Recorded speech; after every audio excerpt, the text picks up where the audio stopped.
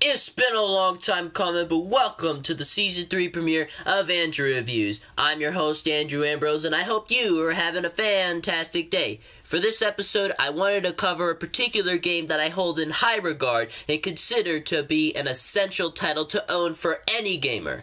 And that game is the classic late 80s NES sports game, Super Dodgeball.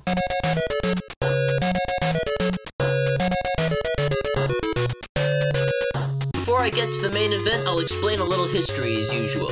Technos Japan made a little arcade game called Nekketsu Tough Guy Kunio, which was released in 1986 and even localized for the US market as Renegade. It was a game filled with delinquency and public violence, and it helped pioneer the beat-em-up genre. It also proved to be quite popular in Japan, so much so that Technos decided to make Kunio the main character of a dodgeball arcade game they were developing and have it be centered around his high school's dodgeball club. And thus, Nekketsu High School Dodgeball Club released to Japanese arcades in 1987, with Technos localizing it for the US market as Super Dodgeball. That same year, Technos started developing and publishing home console software, beginning with a Famicom version of Nekketsu Tough Guy Kunio and a subsequent NES version of Renegade in 1988. This version improved upon some of the original arcade game's problems and even added extra content, making it superior. You don't usually see that. Technos would give Nekketsu High School Dodgeball Club and Super Dodgeball the same Famicom/NES treatment, with Super Dodgeball in particular being published in the United States by CSG ImageSoft in 1989. One last thing before I start talking about the game itself. I must make it clear that I don't have the original NES cartridge for this game, but that's for a very good reason. It isn't actually the best way to play the game. I say this because of the amazing Double Dragon and Kunio-kun Retro Brawler Bundle, a fantastic collection featuring every single Famicom and NES title from the Nekketsu series, and also the NES Double Dragon trilogy if you like that too. Perhaps the great thing about this collection is the fact that most of the games, including Super Dodgeball, have a quality up version that gets rid of all the sprite flicker and slowdown and provides additional fixes and improvements depending on the individual game. If you're unable to get this collection, the original version of Super Dodgeball is still tons of fun to play, but definitely get the collection whenever you get the chance. You can even play the game for free with the Nintendo Switch Online membership via the NES Online app. For this review, however, I won't be recording from the Retro Brawler Bundle since I don't have an HDMI capturing device, but I do have access to the Wii Virtual Console release of this game, so I'll be using that for footage. Now, without further ado, let's get started. Super Dodgeball consists of 3 game modes: World Mode, Versus Play, and Beanball.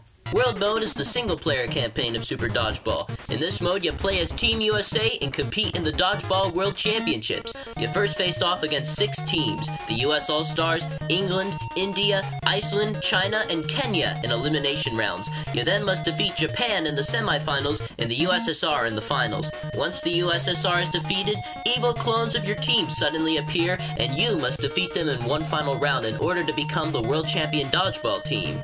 Before each round, you can decide the position of the 6 players on your team. 3 players will be stationed on your side in the inner court, while the other 3 players will be stationed on the opposite side in the outer court. Each player on your team has different stats and attributes, so experimenting with different character lineups is key to success. The goal of each match is to knock out the 3 opponents in the inner court before the opposing team knocks out your 3 inner court players. The inner court players each have a life bar, and completely draining down a life bar will knock out its respective player. You control one player at a time, and whoever you control depends on who has the ball or which player is closest to the ball. The player you're currently controlling is indicated by a flashing 1 above them, and a 1 is also placed next to their name at the top of the screen. If a player moves past a boundary while they're holding the ball, they'll immediately drop it and move back. Whenever the player in your control has the ball, they can attack the opposing players, but they also have the option of passing the ball to any of their teammates in either the inner or outer courts. And that's pretty much it. Just beat the fuck out of dudes and don't get your ass kicked. Versus Play is pretty much the 2-player version of World Mode, except you only play a single match. The cool thing about it is that you and the other player can choose to play as any of the 9 teams in the game. Just like World Mode, you can decide the positions of the 6 players on your team, only now you have access to the other team lineups with all their own special stats and attributes. I wasn't able to get someone to demonstrate this mode with, but trust me when I say it's loads of fun, and I'm sure anyone who's ever played this with me can agree. Beanball mode is a free-for-all mode that can be played either by yourself or with another player. You choose a team, you choose a player, and then it's off to the races. No rules, no mercy, and your only boundaries are the edges of the yard. It's every man for himself, and only one will come out as the winner. Super Dodgeball's controls are fairly simple and work quite well. The A button is used for passing the ball and ducking. The B button is used for throwing the ball and catching it. Simultaneously pushing A and B makes you jump, but if you're playing in the Retro Brawler bundle, you can assign a separate button to be a simultaneous A and B press. You can even throw the ball or pass it after jumping. Pushing left or right twice will make your character run, Kirby style. And if you throw the ball while running, or after running then jumping, your character will unleash a power shot. The power shots are probably the biggest aspect that makes Super Dodgeball so fun. They're the most powerful attacks in the game and you'll be using them very often. There are different kinds of power shots and each character has one they can perform. My personal favorite is the one that can hit a player so hard that they literally wrap around the screen. It's almost as if they orbited around the planet before landing right back where they were. This is some wacky stuff. And speaking of wacky, I can't properly do this game justice without commenting on its epic sense of humor. Super Dodgeball was the first in the Nekketsu series to utilize an over-the-top and cartoony style that remained for pretty much the rest of the series, with some exceptions here and there. From the insane power shots to the wacky facial expressions the characters make when they get hit, this game's nutty charm helps make the experience very enjoyable. Not to mention the fact that the game's overall visual design is quite well done. The different dodgeball courts from around the world are very distinct in their visual designs, with all their different assets clearly representing their respective countries and making them stand out amongst each other.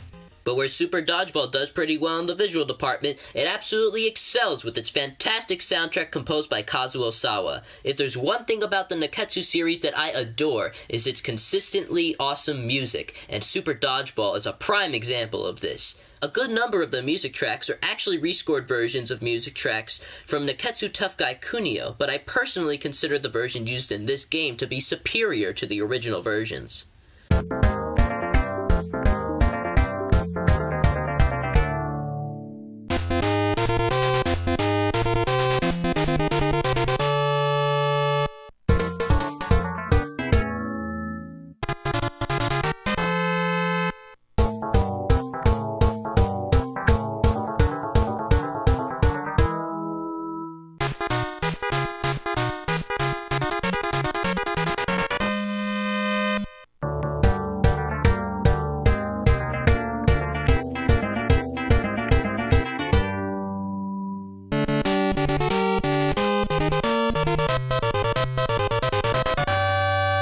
The original tracks used in this game are also very phenomenal, and easily some of the best music on the NES. Some notable examples include, but aren't limited to, the Change Position theme,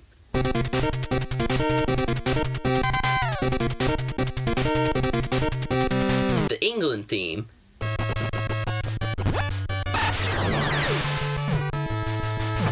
the Iceland theme,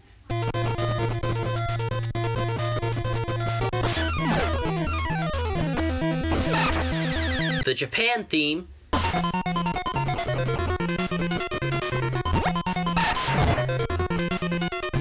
the USSR theme,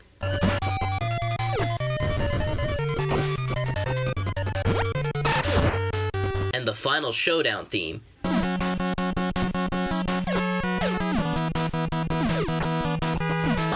Pretty much all the tracks in this game are of superb quality and have an excellent use of chords and harmonies synonymous with the Nekketsu series. In short, Super Dodgeball kicks some major ass in the music department, and its songs are very much worth a listen whether or not you're playing the game. Overall thoughts? Super Dodgeball is super awesome. Enticing and explosive single-player and multiplayer action combined with a cartoony style and sense of humor, and all topped off with a phenomenal soundtrack makes Super Dodgeball easily one of the greatest games to grace the NES library, and an essential title to play and acquire if you haven't done so already. And it's readily available, especially thanks to Double Dragon and Kunio-kun Retro Brawler Bundle, making it very well worth seeking out for your video game collection. So, Super Dodgeball for the NES gets an approval from me. I hope you enjoyed this review, and I hope to see you next time for the next review, or whatever new video I put out next. And, as always, thank you everybody for watching. I'm Andrew Ambrose, and I'll catch you later.